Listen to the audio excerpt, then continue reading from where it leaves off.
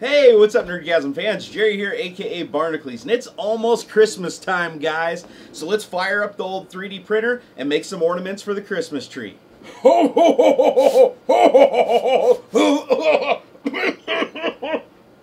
Maybe this will get me back on Santa's nice list.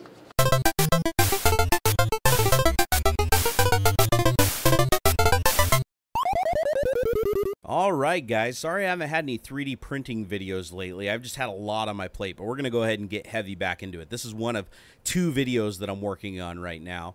But this video right here, we're going to print a snowflake, because in Washington here, we just got our first snow today, and it was just a very, very little bit. I mean, it was like a half an inch, but it pretty much inspired me to print a snowflake. So I went and found this design. This is by Roman Hagelin, and it's really cool. It's already got a little spot that you can put a piece of string through to hang it on your tree. So what we're going to do is we're going to print 2 different sets. I'm going to print the first set in silver, and I'm going to keep it this original size right here. This is the 1:1 mapping size of the model that I downloaded, and I'm going to go ahead and print 4 of these in silver. And then what I'm going to do is I'm going to scale them down to 50%. You can see here, I'm going to go ahead and scale it down like this, and then we're going to replicate it, and I want to print 9 of these small ones. So if we say multiply object, we want to multiply it. There we go. Actually want to multiply it by 8, but right here you can see we have our 9 objects, and I'm going to print these in clear. Now the cool thing is my Ultimaker has the Duel Extrusion kit on it, so I have both clear and silver loaded into 2 different print heads. So all I have to do is modify the G-code to switch to the second print head once I save this file, and I can automatically just print these in clear, and I don't have to go change out the material and purge the print head and all that. It's very, very convenient. Also, if you guys aren't familiar with the software I'm using right here, this is CURA by Ultimaker. It's a phenomenal software, and it works with almost all 3D printers. If your 3D printer supports G-code, this will work with it. So definitely check it out. Out of all the softwares I've used, and I've used a couple of them, this is by far the easiest and fastest. So all right, let's go ahead and get that Ultimaker fired up and get these things on the tree.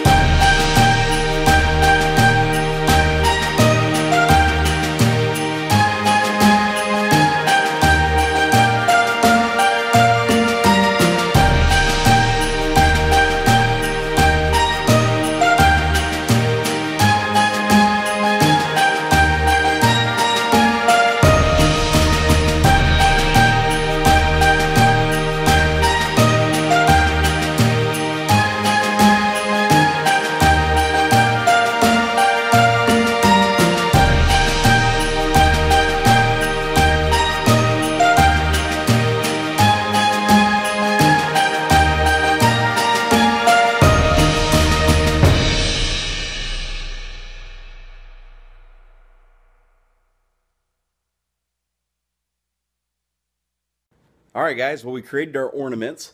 We've got the silver stars here, and we got the little clear guys down below. They're kind of white and kind of translucent. So we're going to go ahead and hang them up on our tree. This is my Christmas tree behind us. Oh, so there you go. We got 9 of these little guys, and I think I printed 4 of these silver guys. Didn't take hardly any time. That Ultimaker, when you crank it up to 150 millimeters per second, that thing burns. All right, let's get these on the tree. All right, so to mount these guys, I got some of these little hook jobbers. Wow, there's like a whole just freaking knot of them here.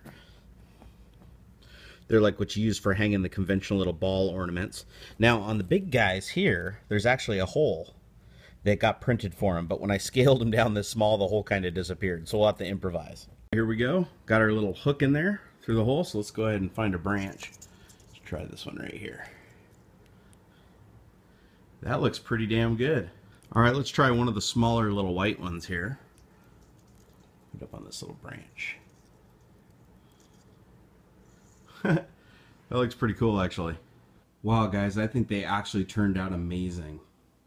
They look beautiful on the tree, and I can't wait to honestly put these on like every year.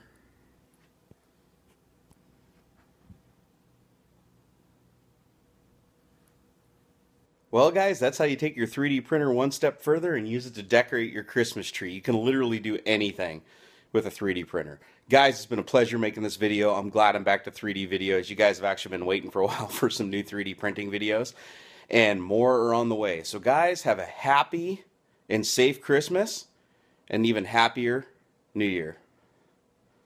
I really hope you enjoyed this video. If you did, please like, favorite, and subscribe. It helps me a bunch. Also, come follow me on Facebook and Twitter. I love interacting with you guys.